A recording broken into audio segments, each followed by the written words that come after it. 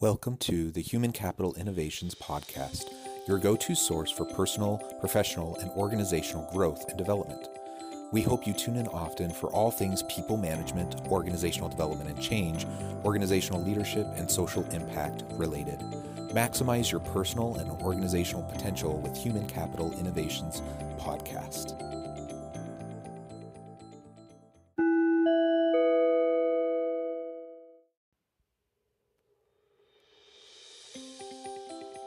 Welcome to the Human Capital Innovations Podcast.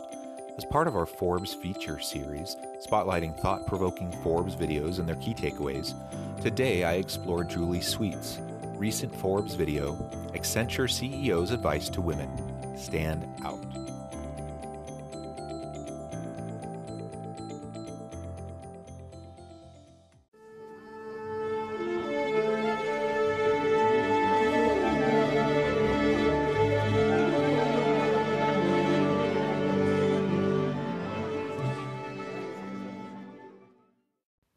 Welcome back to the Human Capital Innovations Podcast.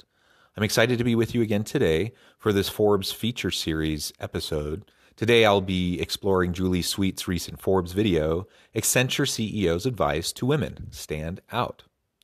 In this video, we hear lessons in reinvention, self-confidence, and the power of embracing your fears from Julie Sweet, the CEO of Accenture North America. Thanks for joining me today, and I'll catch you on the flip side of this first clip. There'll be plenty of times where being a woman is probably not helping your career. So when it does help your career, take the opportunity and then stand out. One of the most pivotal moments in my life was actually when I was a sophomore in high school. And my dad used to take me to speech contests, and that was a way for me to earn money to save for college. And I remember it was the Lions Club, and I was in the final round, and I lost. And I went home, and I was kind of complaining. And my father said to me, "You really have to be so good that they have to give it to you." And you weren't. It was a really good lesson for me. I really took to heart the idea of excellence and no excuses. It's a little bit awkward for me to comment on this video as I'm a middle-aged white man and not a woman. Now, while I can't completely relate to the plight of women in the workforce and women in leadership, and I can't understand all of the gendered biases and prejudices that women have to deal with on an ongoing basis. I can't understand that firsthand. I at least conceptually understand it, and I want to be an ally and an advocate for female equality and equity. And so it hurts my heart a little bit when I hear her open up this video with this experience and her father telling her that she can't allow them any excuse to not give it to her. She has to make it that obvious in order for her to be able to win. And unfortunately, that is the world we live in, largely. It's a male-dominated world. Patriarchy abounds.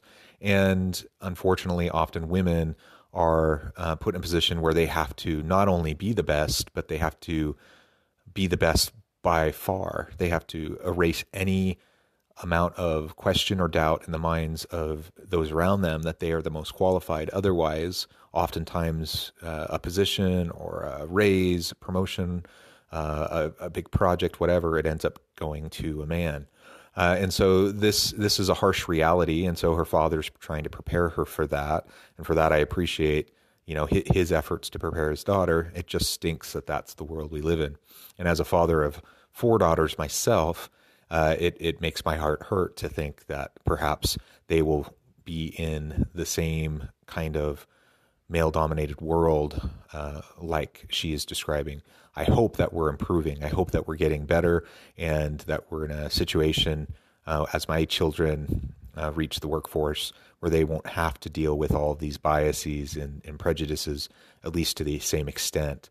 But I know that's probably wishful thinking and probably being a little bit naive on my part. But she's about to go into more in terms of lessons and tips and ideas that women can have as they're trying to be leaders in the workforce and leaders as women. And I hope you enjoy her insights. You made what some would see as a surprising or bold career move after spending 17 years at a law firm to make the move to Accenture. Did you see that as a career risk or a big jump? I don't think I fully contemplated how much of a risk it was. I was really thinking about, how do I want to live my life? I was 42 years old, and I said, I can see my future. Like, I know what the next 20 years are going to be like if I stay here. And Accenture really provided an opportunity to challenge myself. Because if you think about it, I went from the young girl who had never traveled outside the US, who went and studied Chinese. Then I went to law school, and I grew up in a family that didn't sort of live in the corporate world. Then I became general counsel at a company of technology, and I didn't know that. And so each time you make a choice, and it's a choice about reinvention. I love the idea of reinvention, and that she was willing to upend her successful career because she didn't feel challenged or stretched, and she couldn't see herself doing that for the next 20 plus years. So she opted instead to reinvent herself and to move into a new role that would be challenging, that would stretch her, where she could develop new capabilities and capacities, new competencies. And I think that's a really powerful message for women leaders and women in the workplace who aspire to become leaders, that if you're staying where you're comfortable, then ultimately you're not going to get to those places where you have the most opportunity to influence. Now, I get it. Not everyone wants to aspire to be a CEO or an executive, and that's totally fine. People have widely different motivations for their careers and their lives and what they hope to accomplish. But I hope that no woman will sell themselves short or feel like they can't try and stretch and reach for something. There's a lot of research that shows that often women will not apply for a stretch position because they don't feel like they meet all of the requirements for the position. They don't feel qualified. Whereas men, if men even only have 40 to 50% of the qualifications in the posting, they'll still apply because they figure, why not? And so I just hope that women won't feel like they can't try for those opportunities, that they can't get out of their comfort zone, that they can't stretch and reinvent themselves as they go.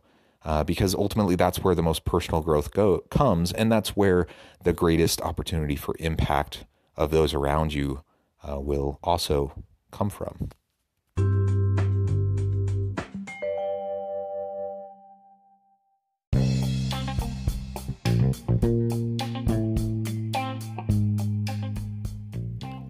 I'm excited to announce the publication of my new book from HCI Press, The Alchemy of Truly Remarkable Leadership: Ordinary, Everyday Actions that Produce Extraordinary Results. Consider how the nature of work has shifted over the past 50 years. With increased globalization, rapid technological advancement, and the shift in economic composition, the average job of today looks very different than the average job of 50 years ago. What will the jobs and organizations of tomorrow look like? Moreover, what does this all mean for organizational leaders? What are the core competencies and capabilities of organizations and their leadership that are prepared for continued disruption and geopolitical and socioeconomic shifts? Regardless of what the future holds, increasingly, leaders need to be socially minded, data-driven, decisive, champions of talent, and disruptors of the traditional notions of leadership, teams, organizations, and work.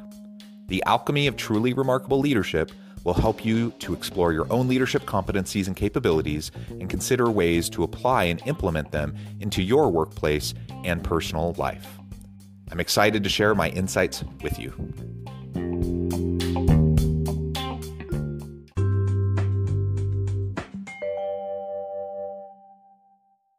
How would you describe your leadership style now, and how has it evolved over time? I've always been someone who has been collaborative, but I would say it's collaboration on steroids. I learned early in my career that tapping into the best people and not having an ego, right? Really knowing what you don't know and what you do know and how to bring teams together is how to be most effective.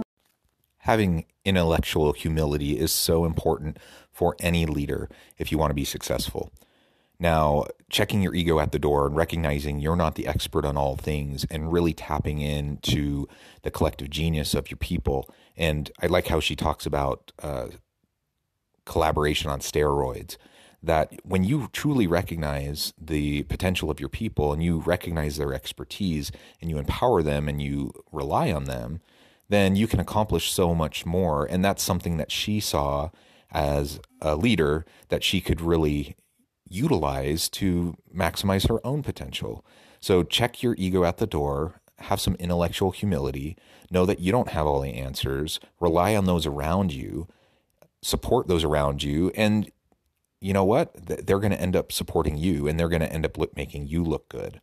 That's a lesson for all leaders, but I think it's definitely important for female leaders as well, because you're under the spotlight and the scrutiny is on you, and you have the opportunity to really demonstrate your capacity through leveraging the capacity of all of your people. It's not fair that the spotlight is on you more so than maybe your male counterparts, but that's the way it is. And that's one of the reasons why she's been so successful in her career. Throughout your career, you're someone who has always pushed yourself outside of your comfort zone. What pushes you outside of your comfort zone now? I feel like every day I'm being pushed outside my comfort zone because what we're doing as a company is trying to help our clients lead disruption instead of being disrupted. One of the ways that I keep myself kind of grounded is my husband bought this little sign that hangs on our wall, and it says, if your dreams don't scare you, they're not big enough. And so when I'm facing uncertainty or worried about, is this the right strategy in the face of what we need? I think about that and say, okay, good. If I'm a little scared, it must mean that I'm doing the right thing. Lead disruption instead of being disrupted. That requires you to be comfortable with ambiguity, comfortable with uncertainty. And I recognize that most people don't like uncertainty. In fact, we rely on certainty as humans. That's part of the human condition, I think, that we're hardwired to prefer certainty.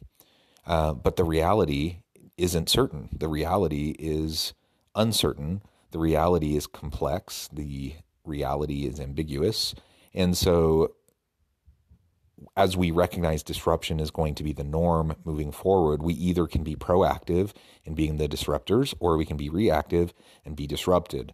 And ultimately, she has decided that for her and her leadership style, that she's going to embrace the uncertainty, she's going to lean into the ambiguity, and she's going to leverage the collective genius of her people in order to disrupt those around them rather than wait around and see how they get disrupted and have to respond.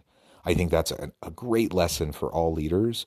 And I think for female leaders, it also helps you understand that you don't need to worry and be scared of the uncertainty. I get it. It's human nature, but lean into it. Recognize your capacity. Have confidence in yourself. Know that you can do it. And I think she is a fabulous example of that.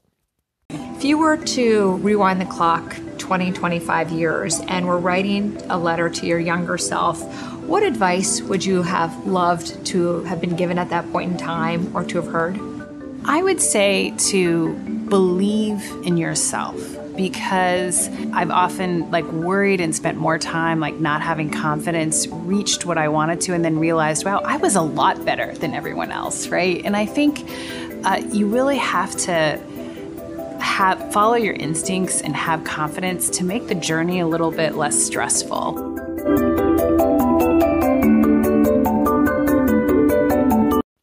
I think ultimately that's the main message of this video. Believe in yourself. That's important for all leaders. But again, research shows that oftentimes female workers and women leaders don't give themselves enough credit. They are very capable. They're very talented. They are just as well prepared for positions and opportunities and projects as their male counterparts. But maybe it's because of humility. I'm not sure. But men are oftentimes disproportionately more likely to just dive on in, even if they don't really know what they're doing. That kind of says a lot about gender roles, I suppose, and patriarchy.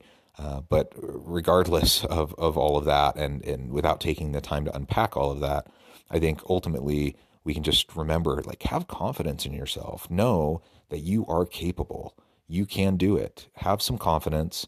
Move forward into the dark. Lean into the uncertainty. And if you do that, and you really leverage the collective capacities of those around you, you will stand out. You will stand out more than your colleagues. And when you stand out, you will be able to shine a light on all of your accomplishments and the accomplishments of your people. It's not about ego, and it's not about you being the very best, but when you have that kind of excellence in your work, the highlights will naturally come. The spotlight will naturally come to you and shine on what you're doing. And that's the opportunity that all individuals, I think, have in the workplace. And I wish that more female workers, female leaders would take advantage of those opportunities, because they're there and they're ready for you to take, and you just have to reach for it. Have confidence in yourself, and you can do it. Thank you for joining me for this episode of the Human Capital Innovations Podcast. As always, I hope you stay healthy and safe. I hope you find meaning and purpose at work each and every day, and I hope you have a great week.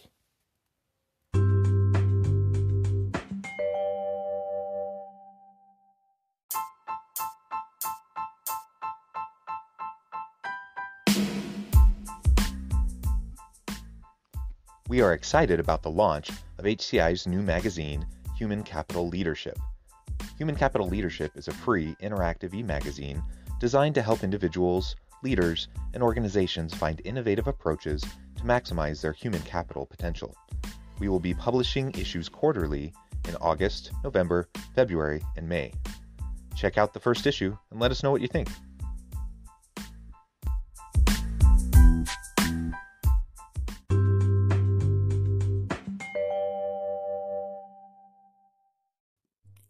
Thanks again for joining us for this episode of the Human Capital Innovations Podcast. I hope you stay healthy and safe, and that you have a great week.